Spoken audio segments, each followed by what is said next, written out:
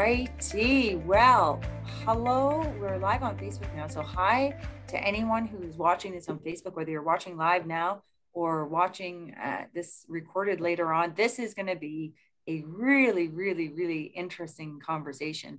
And I want to say hi to anyone who's jumping on right now. Thank you for spending time with us today. Thank you for joining us. I can't wait to both educate myself and to educate you guys on the Dirty Dozen. So again, before we get started, I just want to say welcome to Airtime. It is brought to you by Elevate Aviation. And today I'm actually coming, I can see them, but you can't. I'm coming from the mountains out in Alberta. I'm in a little town called Crow's Nest Pass. And it is beautiful out here. The sun is shining and I'm talking to you guys with this amazing view right in front of me staring at some mountains. So it's a really great day for me and I hope it's going to be a great day for you guys. Before we get started today, I just want to shout out our junior jet program with Elevate Aviation.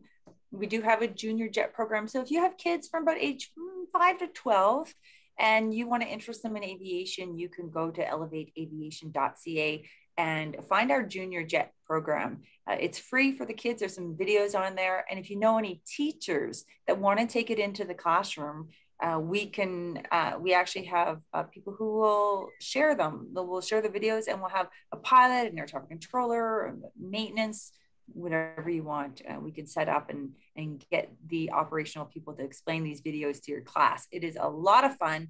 They spend about 90 minutes together and they really help educate the kids on aviation because we all know aviation is going to come back and it is a wonderful place to work. So check out Junior Jets. If you want to ask someone more information, you can go to info@elevateaviation.ca. Okay, today we are learning about how to avoid involuntary errors with the Dirty Dozen. The Dirty Dozen is not referring to the movie. The Dirty Dozen refers to 12 of the most common human error preconditions or conditions that can act as precursors to accidents or incidents. These 12 elements influence people to make mistakes. The Dirty Dozen is a concept developed by Gordon Dupont in 1993 while he was working for Transport Canada and formed a part of an elementary training program for human performance and maintenance. It has since become a cornerstone of human factors in maintenance training courses worldwide. Since 1993, all areas of the aviation industry, not just the maintenance part, have found the Dirty Dozen a useful introduction to open discussions into the human error in their business, organizations, and workplaces. So it may be possible to find the Dirty Dozen list for pilots, ramp workers, air traffic controllers, and cabin crew, and I'm sure more. I am so thrilled today to have our guest, Gordon Dupont, founder of the Dirty Dozen, and his daughter, Renée Dupont-Adam, CEO of System Safety Services. Hi, you guys. Thanks so much for being here. Well, good morning. Nice to be here. Our pleasure. This is really exciting. As we were talking about earlier, researching before you guys came on and just how eye-opening it was for me to really understand how much impact the Dirty Dozen has had. And so I'm really excited for you guys to tell us more about it, about your company, about what you're doing now. But first, let's start. Gordon, I want to start with you. I have a question from Cassandra, a lady up, she's a maintenance worker up in Yellowknife, and she couldn't be here today. And she sent me a question. It's a perfect question to get us started. So she wanted to know, she says, hi, Gordon. She said, you developed the Dirty Dozen in 1993 while working for Transport Canada. How did you come up with the concept? I was hired by Transport for a 2-year term leading the Transportation Safety Board. First thing I did was organize an industry liaison committee. And we discussed how we were going to go about this because I didn't want to just copy the CRM into maintenance. And the military gave me a box that was about 1 foot high with paper that folds back and forth with the holes along the edges of, I would guess, about 1,500 or more maintenance incidents that they had recorded. So I went through those and I threw out, cause of accidents, stupidity, cause of accidents, laziness, and came up with some of these that had they'd looked at them properly, let's put it that way. And with the committee, we ended up with 12 of the most common contributing factors to a person making the error that they certainly never intended to make. So you can thank the Canadian military for keeping an excellent record on every little nut and bolt that got misplaced or done wrong. Well, but it's pretty interesting though that you went through that, and out of that came these 30 dozen that has now turned into so much more. Yeah, I usually tell people I just look at all the errors I made, but that you heard the actual fact. Wow. So, what is your history? Like, I started. did you always love aviation? Yeah, well, I started out, I volunteered for the missions in New Guinea in 1960. And in 1961, when they were donated an airplane, we built an airstrip in the middle of the jungle. And I got volunteered to learn to fly a Cessna 185 with a cargo pod. And so 35 hours later, I was flying over the jungle. And if you don't believe there's somebody else looking after you upstairs, I tell you, there was many times when I said, Lord, it's in your hands, because I don't know where the hell I am. And so from pilot, I came back to Canada and wanted to know more about maintenance. That was after I had landed after 2.5 hours over the jungle and the oil plug fell out. So I went into maintenance and decided, well, maintenance is actually a much safer way to do things, but I had intended to go back to New Guinea at the time. And from there, I worked at many different companies, including CPR. I had signing authority on the 747. So I got to know a lot of airplanes. Then got into, I was a director of maintenance for corporate aircraft, and then went to accident investigation, which was very interesting. The only problem is it's very reactive. So when Transport Canada was looking for someone to develop human factors for maintenance, I jumped at the thing and sort of went from there. Oh, so you didn't go through the normal training to become a pilot. You were over there and basically That's right. they're like, that's right. You need to figure this out. Yeah, well, I spent, I guess, about 30 hours flying with a priest from a different mission who showed me how to fly the thing. In those days, in New Guinea in particular, there was no formal licensing and that sort of thing. It was the Wild West without the West. That's crazy. And now look what you do.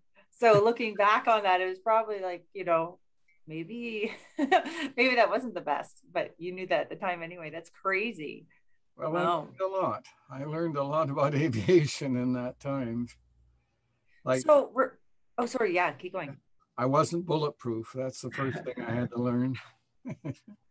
Wow. Wow. That sounds like quite the adventure. Yeah, it was. Like I said, there was more than once when I had said, Lord, it's in your hands, because I'd run out of options. But you learn. Wow. I have kept learning even up to today. Sounds to me like there needs to be a movie made about your life. I keep telling him he needs to write a book. Yeah. I vote for that. I'll buy a copy. So there, one copy is sold. Yeah. And we'll have him sign it for you. Okay. I'll be waiting. I'll be waiting. Christmas is a good time. I like Christmas gifts. You better start writing there, Dad. Right. Yeah. So Renee, so obviously, I'm assuming your dad got you into your line of work, but how did that happen? Because, not all children want to follow in their father's footsteps. So there must have been some passion there. Well, when I was born in Papua New Guinea, so wow. I was flying when I was only a few weeks old, and I was always Daddy's little girl, and he had a hangar out in the backyard, and I would go out there and hand him wrenches and pay attention to what he was doing, and it just seemed natural to follow in his footsteps. Wow. So how long did you live there? I was only 3 weeks old when we left New Guinea. When you left. Okay. So wow. So, yeah, it was difficult as a child. You know, all the kids would say, I was born in Toronto, I was born in Vancouver, and I'd say, I was born in New Guinea. They go, what? So I was called a New Guinea pig. Oh. Oh, that's crazy. Okay, I have another question for Cassandra that I want to throw out there. So she says, so Gordon, she was still talking to you, and she says, you were a technical investigator for the ASB before your position at Transport Canada, where you saw the results of maintenance and human error. Fast forward 30 years, and I'm sure you guys can both comment on this. What are some of the differences that you see in the role of maintenance that has had on aircraft accidents, you know, from then until now? Well, in quite, as we might call them, the good old days, but back then you couldn't really look at human factors. If I wrote human factors into an accident, the board would come back and say, you don't know what he was thinking, take it out. Today, we realize that the human, when he makes an error, does not intend to do it. So let's take a look at what it was influencing his thinking. So in the 30 years, we finally started to look at the human as well as going back beyond pilot error. And that used to be the end of the story. We now go back and find out what were the contributing factors that influenced him making the whatever error it is that was made. So there's been a lot of change and positive change, and finally looking at the human and trying saying, why in the devil did he do it? And he'll look at you and say, I haven't a clue why I did that. So then you find out he's been working 16-hour days for the last month up north because the sun shines 24 hours and so on. Does that help? Yeah, yeah. And I'm an air traffic controller, and so there's incidents that happen in air traffic control. And they do look into, they even have sleep question. How much sleep did you get in the past week or the past night or whatever the question is? And I guess trying to dig into the human factor side of why that incident happened. Really interesting. But usually fatigue's number one, by the way. Out of the 12 dirty dozen, people will ask, so what's the number one? I say fatigue. And people aren't aware. As they become tired, they begin to develop a don't care attitude. They're not aware of it, but it's there. Do you think it's fatigue from, does shift work have a lot to do with that fatigue or not really? I think, there's a multitude of things that will contribute to the fatigue. And it's not ever just one dirty dozen. They say, fatigue. Well, no, what about stress? What about, the communication? Did they have correct communication? And distraction's a biggie that I found, where you get distracted, and the problem being that when you're distracted, you think you're farther ahead than you are, unless you have something visual to bring you back to reality, which in most cases does happen. But in 15% of the cases in accidents, it doesn't. So that's where you, quote, forget. So Caleb's asking, he said, I looked up the dirty dozen. Each of the 12 ideas makes sense, except I would like clarification on number 12. Will you explain what number 12 norms is referring to? But Renee, I think you have a PowerPoint that's going to go through them all. Why don't we do the PowerPoint, and then that question may be answered in that. And okay. If it's not answered, if it doesn't get answered, we can certainly elaborate more on it after. Right. Okay, yeah, so just make sure you can share it there. Hopefully you'll be able to. Yes. Nothing can go wrong. Oh, well, everything can go wrong. Good start.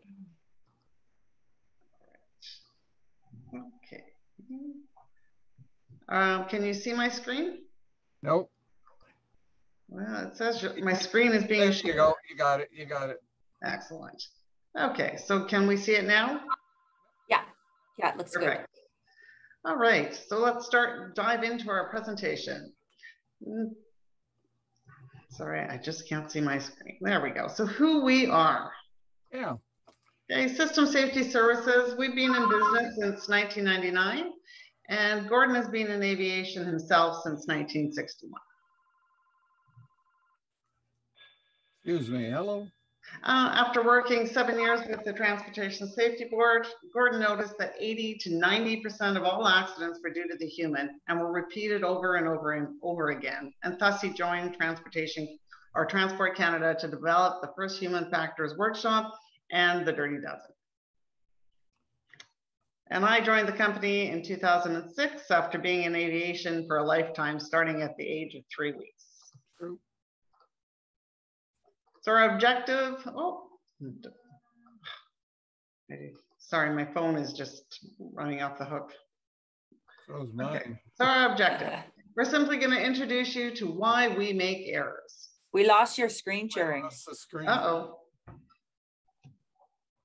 I don't know. This technology thing. Yeah, it always works great until sometimes. Okay, let's try this again. Share screen. Let's go back to here and share. How about that? Yeah, there we go. We're back in action. Oh, fantastic. All right. Okay, so our objective today is we're simply going to introduce you to why we make errors. I'm going to provide you some insight on, more important, how to you can avoid making that error. All right, so what is human error? Human error is whenever the outcome of something we did or didn't do is not what we expected. There's a human error about to occur. The outcome is not what he's expecting. So the error is human, but not with aircraft. They don't apply that. So the good news is human error is not the cause of accidents. Nope. Causes are to be found in whatever it was that interfered with the guilty party's performance or judgment at a critical moment. Why did he make that decision to make that error, even though he didn't realize he was doing so? And the outcome or the result of that is the human error. All right. So human error is actually responsible for at least 80% of aviation accidents. And I think it was lately that Boeing is saying it's actually more like 90% now, not just 80%. Yeah. And you can be sure that those errors are never intentional. If they're intentional, it's sabotage. It's not an error. And many people who make an error have no idea in the first place why they made that error. Right. And it's simply lack of knowledge of what causes you to make the error is a major contributing factor. You have never been trained on how to avoid making a human error, except to be told, be careful. That covers everything, right? And human factors training gives you that all-important knowledge. All right. So let's talk about the factors that cause us to make an error. So what sets us up to make the errors that we don't intend to make? And most important, how do we prevent that error? All right. So the dirty dozen. Number one is lack of communication.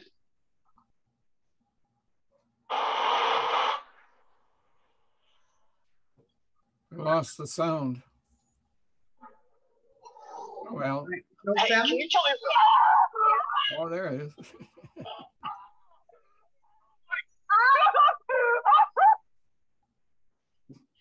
So there's better way to get instructions. She's not finished with them.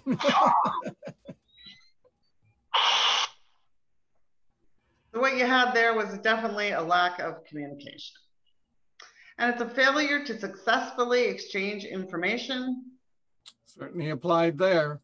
And Covey said it very well. We got to seek first to understand, then we can open our mouth and try to be understood. And you need to ensure that the mental pictures match. When we have a conversation, I have a picture in my head, and I'm assuming that you have the same picture in your head. Quite often that doesn't happen. Right.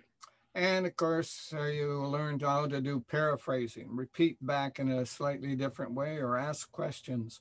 Some cultures are very prone to saying the answer that they think you want, not necessarily what's happening or what's true. All right, number two, complacency.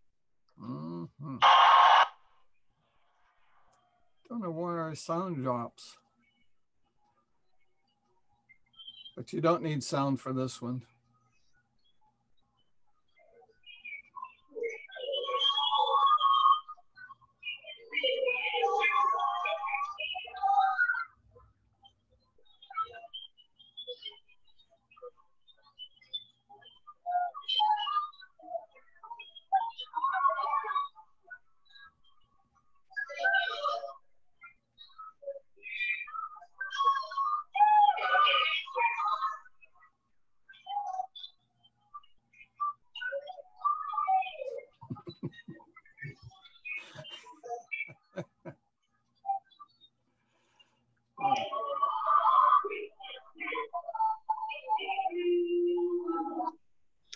So complacency is simply the self-satisfaction resulting in a loss of awareness of the dangers. When you've done something over and over and over so many times, you start to lose the awareness of the dangers. The greater the competency of the person, the more likely it is that this contributing factor may occur. When you think I can do this job with my eyes closed, that's almost what you end up doing without realizing it. And the person will begin to see and hear what they expect to see and hear. A very dangerous one. Awareness is probably one of the key factors in reducing this error. All right, number 3 is lack of knowledge. James was with our company for 10 years before this tragic accident. What are you talking about? Your company never fully trained me to deal with high voltage wires. And the way they were insulated, it was obvious someone wanted to get home in a hurry. What was I thinking? Not wearing all of my safety equipment.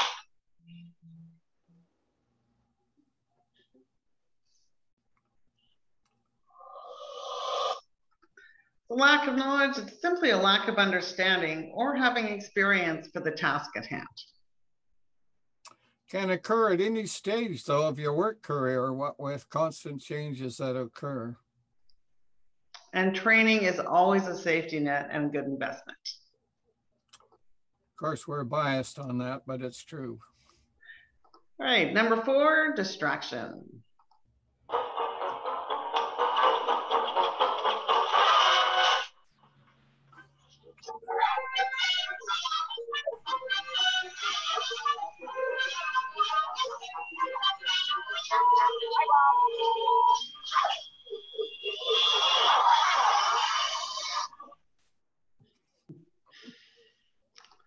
So, distraction is anything that takes your mind off of the task at hand.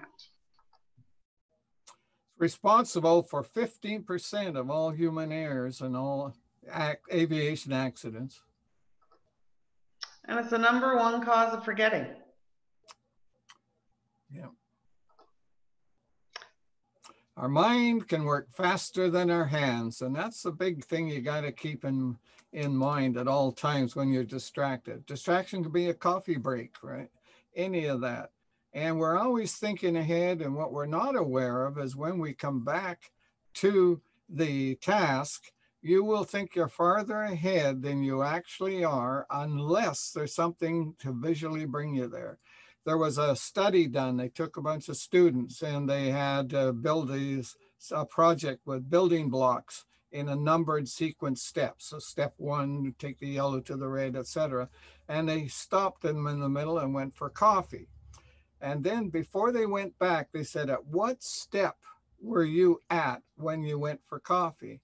Every single one of them said they were 1 to 3 steps farther ahead than they actually were, because of this simple thing called distraction. Something takes your mind off, even for a short period of time.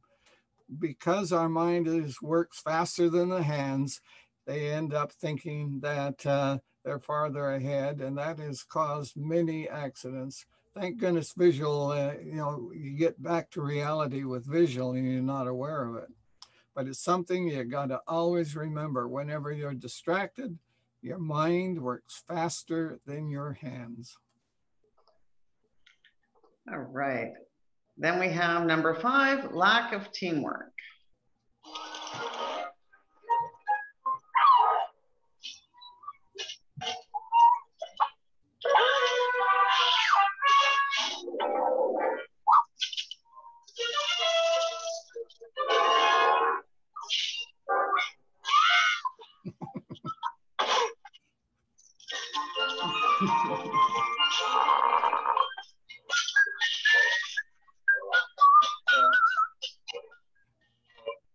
Now that was some good teamwork. Yeah, yes. The lack of teamwork is simply a failure to seek or consider the input of others. Becomes more common as a company grows and gets larger, teamwork becomes more difficult. And it calls for trust, a common goal, and communication amongst the entire team, from everyone from the CEO down to the janitor. They're all part of the same team. Those crabs had all 3 of those. And it's a must for any SMS to function properly or to succeed, because safety management system, or SMS, and that calls for teamwork. People have to be willing to trust that the common goal is something that they believe in. And of course, more important, they got to communicate. If they see a problem or they almost have made an error, that they communicate. So SMS depends on teamwork. All right, number 6, the big one, fatigue. Una mattina sono svegliata, bella ciao, bella ciao, bella ciao, ciao, ciao. Una mattina mi sono svegliata, l'invaso, partigiano, portami via, bella ciao, bella ciao, bella ciao. Zobuďte sa, vyberte si najvýhodnejšie povinné zmluvné poistenie v kooperatíve, tak ako väčšina, ktorá už dôveruje v jedna insurance group. So fatigue is a loss of alertness and a feeling of tiredness that it will eventually end in sleep. And we don't often think about it, but if we don't sleep, we die. You do need sleep. And the Guinness Book of World Records for the person who stayed awake the longest, I believe, was 11 days. And on day 11, he felt that his blood pressure had dropped so low, he thought things were crawling on him, and they called it. And that's when people decided that this fatigue thing was really a bit of an issue. Number 1 contributor to human error. We're not aware of it, but it's always there in the background if we start to get tired. And the industry tends to underestimate the problem. And it's really in the last 10, 15, 20 years that we've started to hear about a fatigue management system. You know, thinking back 20 years ago, when you were on the hangar floor, they didn't care how long you had been there. You stay until that job gets done. They didn't take the fatigue into consideration. And we, the individual, tended to overestimate our ability to deal with it. I'll be okay. And your head snapping up and down, back and forth, right? So that's been a major problem with the fatigue. We don't accept what it can do to us. Basically, the more fatigued you become, the greater the feeling of I don't care attitudes starts to get stronger and stronger. And they do say that most car accidents happen within 5 kilometers of your home. And that's because people are pushing themselves. You know, you're tired after working a long night shift, you're driving home, you're really close to home, and you feel the eyes starting to close, but you think, I can make it. And that's when you fall asleep and the accidents happen. All right. So moving on, number 7, lack of resources.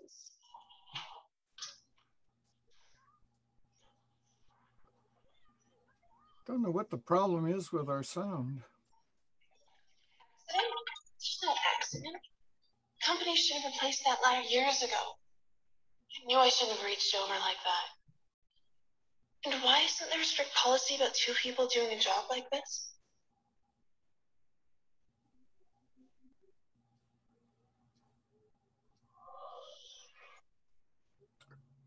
So lack of resources, it's a lack of material or support to safety to safely carry out the task at hand. It's not uncommon when times get tough, or like COVID shows up, right? And you call upon people to do more with less. There's limits to that. And you have to learn how to say no, especially if it's going to affect safety. And in many cultures, that is really difficult for people to learn to do, to learn to say no. Number 8, pressure. Aviation doesn't have pressure? None. What do you think? When we asked Reebok to send us Terry Tate, some people thought we were crazy. But I'm a firm believer in paradigm breaking, outside the box thinking. Hey, man. Break was over 15 minutes ago, Mash! And since Terry's been with us, our productivity has gone up 46%. We're getting more from our employees than ever before. You know you need a cover sheet on your TPS reports, Bridget! That ain't new, baby! Hey, Janice! But what's really impressed me is how Terry's become part of the Felcher family. He fits right in. That's a long distance call, Doug! To be honest, I wish Reebok sent us 10 Terry Tates. You wanna play games, King? Well, when it's game time, it's pain time, baby! So there you go. That was serious pressure. The pressure, the urgency of matters requiring immediate attention. Interestingly, most of the pressure is self-pressure. You're not aware of it, but you put a lot of pressure on yourself to complete something when you really are not in a position to do so. And training must provide a model to help you recognize the true source of the pressure. Certainly helps. All right, moving on. Number 9, lack of assertiveness.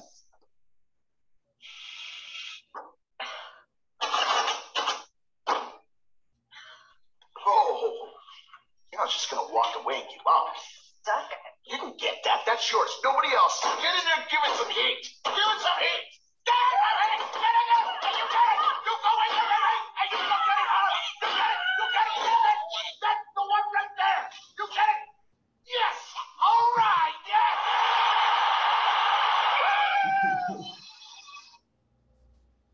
The lack of assertiveness, failing to act in a bold and confident manner on safety concerns. Yeah, it's caused a lot of accidents. I've gone to accidents where one person actually had knowledge, knew that one day that was going to happen, and yet they did not speak up and say something. Not my job. They lack the assertiveness to say, hey, we're going to have a problem here one day. And it's sad. It makes you angry, actually, that that lack of assertiveness contributes to fatalities.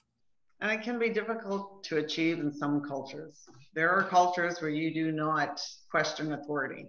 So to be assertive enough to speak up to somebody in that kind of culture is really, really difficult.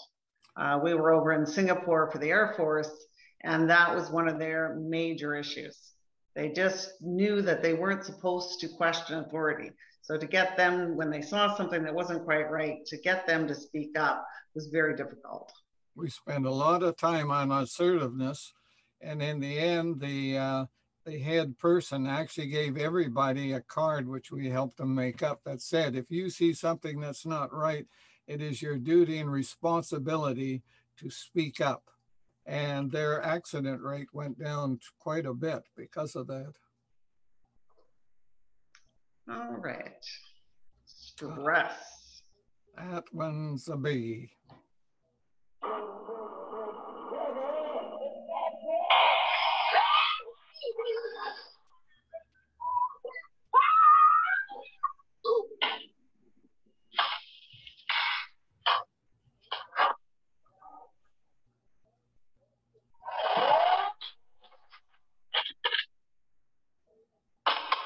Hello, it says here you sell double glazing. Do you have a decent stock?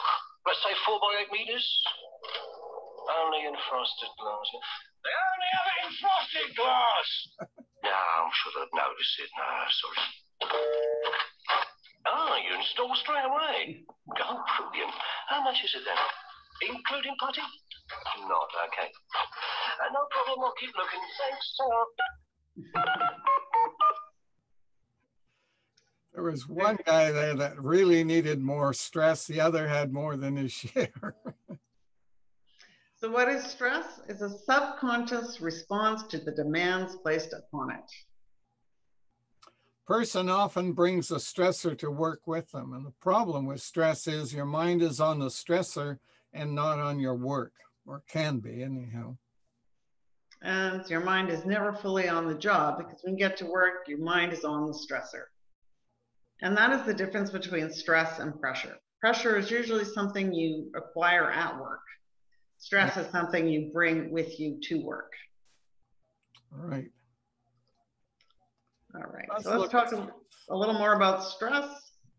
Okay, it's one of what we call the big four, the four big ones in the dirty dozen, along with lack of communication, fatigue, and lack of teamwork. Those are what we call the big four. And when we teach our initially human factors training course that's 2 days long, we spend a lot of time on those 4 items. That's one day. And stress has resulted in hundreds of unnecessary fatalities over the years. And COVID-19 earns the title of the #1 stressor of 2020. And I'm actually starting to think it could be the #1 stressor of 2021 as well. Let's have a look at that. So day after day, you turn on the news, oh man, and all you can see is news like this. 40 airlines have failed so far this year, and more are set to come. American Airlines lays off 32,000 employees. They've actually brought some back, thank goodness. But it's hard to believe that 17,000 airplanes were parked. I guess an air traffic controller would realize that, because they're not in the air. And these are some of the stressors. Will I have a job tomorrow? Will we be in for another lockdown? Oh boy. Yeah. How is our son going to support his family? And will our daughter have to move back home? Oh, good God, I hope not. Right on. And do we have enough toilet paper? There's a major stressor. That seemed to be the #1 stressor of 2020. At least to start with. And on and on and on it goes. So stress is the body's response to the demands placed upon it. But Gordon and I actually think it's more the subconscious response to the demands placed upon it. Be a little more specific. We have a model here adapted from stress curve. Well, it was actually called an arousal curve back in 1908. So we adapted it. And you got stress going across the bottom. As stress increases, performance increases, as you can see, as you go up that curve. By the way, you see down at the bottom there, danger 1, low stress, low performance. We've already covered that one. In fact, it was #2. For those that can remember, anyone have any idea what it was? You can do it with your eyes closed. You've done it hundreds of times. Don't even have to think about it when you do the performance. Low stress, low performance. Anyone remember the word? Complacency. Right on. And there's where it is on that curve. So you got the go-go stress, the good stuff, right? But it only goes up so far. Then it sort of flattens out a bit, and you got the so-so stress. That's the high achievers that work day and night, take no time off, but you can't stay up there forever. And if your stress continues, it takes a steep downhill slide right into the distress, depression, lead to nervous breakdowns. And PTSD, post-traumatic stress disorder, is actually stress. And it can even lead to suicide. It has in a lot of cases, right? So excess stress can certainly be bad news. So what can we do about it? Because we're all going to have this thing called stress in our lives. Some of it's good. Okay, you got a man there, he's holding a glass in his hand, right? It's got water in it, half full. You think the man could hold that out there for what, 5 minutes? I think no problem. 10 minutes, probably no problem at all. How about an hour? think the glass might start to get more and more heavy. It might start to come down. Well, if we take that water and replace it with stress, it's exactly the same thing. If you can only handle stress for a certain period of time, it starts to weigh you down. What if that man, when he had the water, was to hold it for 50 minutes, put it down for 10 minutes, and then go and pick it up again? Could he hold it for the day, doing that every hour? I almost guarantee he could. And it's the same thing with stress. You have that glass of stress, you have to let go of that stress every now and again. And we're going to talk a little bit about that. So what can we do about stress? Number one is have a hobby. You know, having a hobby allows your mind to get off the stressor while you're working on that hobby. It's just like Gordon mentioned, the glass of water. It's putting that stress or glass of water down while you work on your hobby. But drinking, that's not a good hobby. Right. Taking a holiday, even if it's a holiday from hell, the kids are screaming and hollering and the car breaks down, it's still a change from the stress. And it still is a break. That's why we insist on people taking holidays and breaks, weekends and that. It's to get away from the stressor. Mini vacation can be just going to a movie, but you want to take the right movie. Don't go to something like Schindler's List where you come out of it feeling worse than when you went in. So Disney is pretty safe. And meditation or practice your faith. Talk to someone, right? By talking to it, you help keep it in a conscious mind, and it can help relieve the stress. And write things down and work on what you have control of. To write things down, especially in an ordered number, it allows you to get it off your mind and onto the paper, and you can make a lot more sense out of it. Because quite often our stressors are things that we have absolutely no control over, such as COVID-19. We had no control over that. But we do have control on how we can try and avoid it. And here's a biggie, have a pet, right? But you gotta choose the right one. That's not the right pet. There's our stress relievers, right? These are the right pets. Yep. They come and tell us at 10 o'clock it's time to take us for a walk. Of course, the bubble wrap's a stress reliever too. If you spend some time popping the bubbles, it takes your mind off of the stressor for a little bit. And here's a big one, exercise. Okay, exercise definitely has its benefits. It's an excellent means of putting that glass of stress down. I myself am a marathon runner. I've ran 43 half marathons and 1 full marathon. And that's a lot of training involved, but it is so good for the stressors. I put my music in on one ear and I'm gone. And I can work through all sorts of stress by having that exercise. Another benefit, it improves your resilience, your ability to cope with the stress. There was a study done involving rats, okay?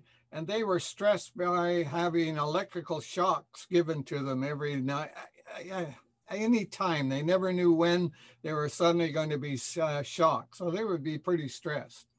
However, half the rats had an exercise wheel in their cage. The other half had nothing, right? And the rats voluntarily got into the exercise wheel and actually ran on it. There they are, right?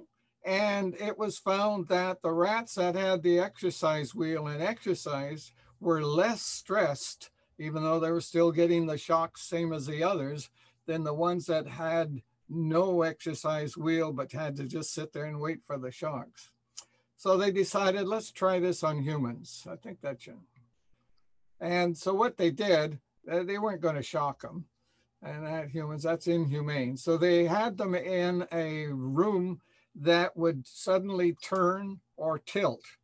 Okay, so they're sitting there doing that or standing or whatever they're doing, and suddenly the room would tilt or it would spin.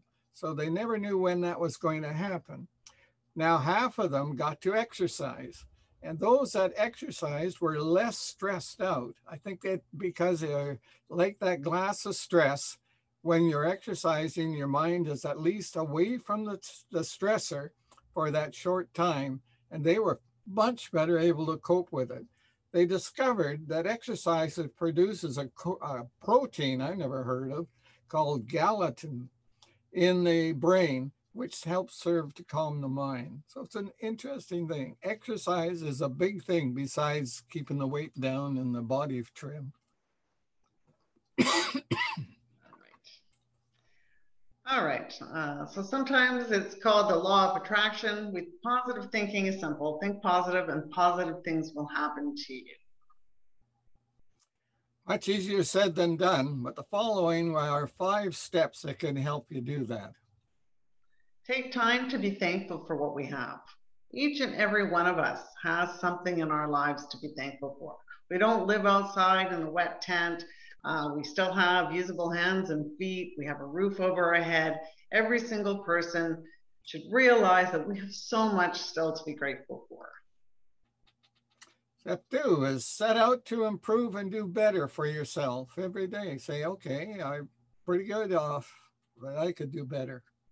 Where can I and do it? Set a goal, right? Because Napoleon Hill said, whatever the mind of man can conceive and believe, it can achieve. All right, step 3, take time to laugh. Laughter is so important because they say 15 minutes of laughter per day can add years to your life. So Gordon and I are hoping that when you see our little video clips, that we've maybe added some time to your life, because you're getting that 15 minutes of laughter. And it was Mother Teresa that said, inner peace begins with a smile. I like that. Yep. And here's the big one too for positive thinking is give back to others. In actual fact, when you give to others, you actually gain yourself as well. And I can't emphasize that too much. We were in Singapore and there was a little lady when we went into the college where we were doing the training. She'd see us coming and she'd get out of the way and stand back there. And it just stopped and said, you know, you do a very good job here. After that, she was smiling away every time we came, and we became friends, even though we never really spoke that much. I'm not even sure she understood English, but just that kind word is giving to somebody, and it can make their day. And number 5 is to do it and keep doing it until it becomes a habit. We can all do better, but when we help others, we're also helping ourselves. That is so true. So if life has started to become, the stress has become like an 8-track in your head that's going around and round and round, you feel that there's no relief from that stress, you need to stop and get professional help. Okay, most companies nowadays have what they call an employee assistance program where you can get some free counseling. And I can't stress how important that is. You got to do something, right? You can't keep doing the same thing you've always been doing and think that somehow something's going to change, right? So you have to say, I'm feeling overwhelmed with this, and that get some help. And help is pretty well nowadays. I don't think it's that difficult to get that mental help if that's what you need. All right, continuing on. Number 11 is lack of awareness. The chance of fractured fibula, given a mild sedative, so he could be able to go on tomorrow. Daddy's gonna be so excited.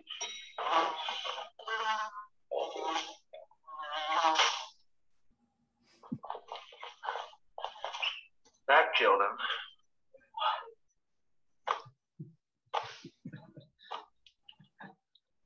Dr. Palmer, Dr. Barbara Palmer, dial 452.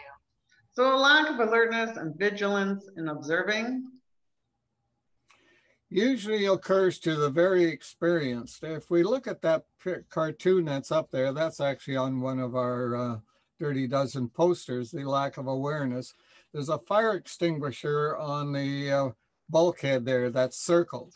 There was a man with 35 years experience when this aircraft was brought up from the military and civilianized here. the regulations said put a fire extinguisher in the cabin area where the passengers can see it. So he put it on a bulkhead, not realizing that somebody sitting there in the event of an accident was going to take it off that bulkhead with his face. And that's exactly what happened. And when I talked to the man, I said, why in hell did you put it there? He said, it seemed like a good idea at the time. And it was approved by Transport Canada. They'd sent in the pictures, of course, and the drawings and the testing. So that was a classic lack of awareness. Somebody with all that 35 years of experience was unaware of what he was doing was going to cause an accident. And these people believe they're doing the right thing, but they haven't thought it all the way through.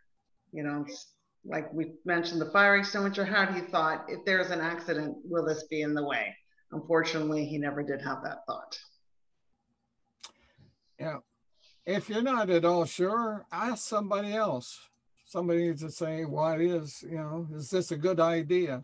And they may look at it and say, yeah, but what if somebody's sitting in front of that, right? So more what ifs.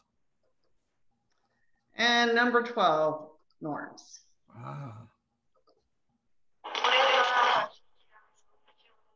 Oh boy.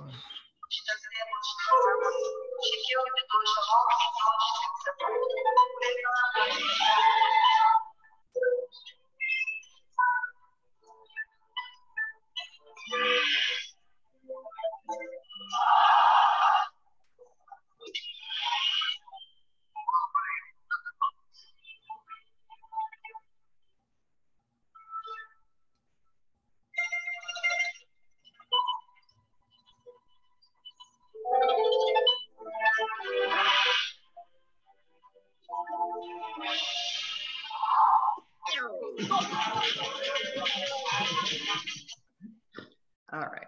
Norms, an unwritten rule dictated and followed by the majority of the group. Peer pressure, desire to fit in are major influences of norms. Norms are not all negative, but certainly they're done, and we spend a fair amount of time on this when we do the workshop, but it's unwritten rules that everybody does, even sometimes they don't even know why they do it anymore, they're negative, if they're negative, can cause and do cause accidents. Unfortunately, you can see in the picture there's an aircraft where 271 people are about to die in the circled picture there. And the norm had become they would remove when they did an engine change, or they had to replace the bushings up in the wing, they would remove the engine and the pylon as one piece, and then they would put it back on. Now that engine weighs 13,000 pounds. Would you like to be the forklift driver who is asked to raise the engine another 1/16 of an inch so we can put this bolt in? And what was happening is they couldn't control that enough, and they would damage the fittings. And when the fitting broke, of course, the engine came off. Now that shouldn't have caused the plane to crash, but the pilots were unaware. They had, quote, actually lost the engine. And when they took the aircraft, as they've been trained to best angle of climb speed, the leading edge slats had all retracted on that wing. And so that on that one wing, of course. And so the aircraft that wing stalled, and you can see it there just before it crashes. That had become a norm. The manufacturer said, remove the engine, then remove the pylon, because that way the pylon was right at the center of gravity and you could easily control it. But they had developed the norm to save 44 man hours, and it resulted in 271 people dying. And as we mentioned, not all norms are negative. There are positive norms within companies as well, such as having somebody double check your work. Maybe not written that it needs to be, but you ask somebody to double check it anyway. That is a positive norm. Any questions, thoughts, or comments? Here's your chance. Okay. We want to thank you guys for asking us to come today online to show you about a little bit about the Dirty Dozen. And we'd like to offer anybody who watches this a 10% discount on our store if you'd like to get a set of the Dirty Dozen. We do have some safety videos as well. If you go onto our website, you'll see them all there. And here is the code, and I believe they'll be posting this as well on the Facebook account. There's the code, and there's our website. No questions? Okay. Oh, yeah, norms. Did we answer the person who were norms? It's short for normal. That's all it is. This is normal. Yeah, Caleb, if you have more questions on that, now that you heard the presentation, please throw it out there if you have a specific question. And we'll definitely put up this code and the website on the Facebook as well when this is taken down. This is recorded on Facebook Live, so we'll put it on there as well. You guys, one of the guys who watch us all the time, he usually has his class watch. I don't know if his class is watching right now from Trinidad and Tobago. He's made a comment here. Hi, Trevor. He says that I used the Dirty Dozen in my HF class at the University of Trinidad and Tobago Aviation Campus. So glad to see Gordon Dupont in person since I've been talking so much about him. I wish we could have him and Renee visit the campus. I hope I can get his contact. So Trevor, why don't you throw your email in there and maybe Renee or Gordon can grab it and they'll reach out to you perhaps. Would that be okay, Renee? Oh, for sure. And he can always reach out to us on our website too. Both of our email addresses are there as well. One thing I could add to it is that I write for a maintenance magazine down in the States called the Director of Maintenance, or DOM, D-O-M. Anybody can sign it up for it. It's free. But I've been doing that for 7 years. If you go to our website, go to articles and then DOM, D-O-M, and you will find, I guess there's what, about 50 of them up there now? Yeah. Yeah. Articles, yeah.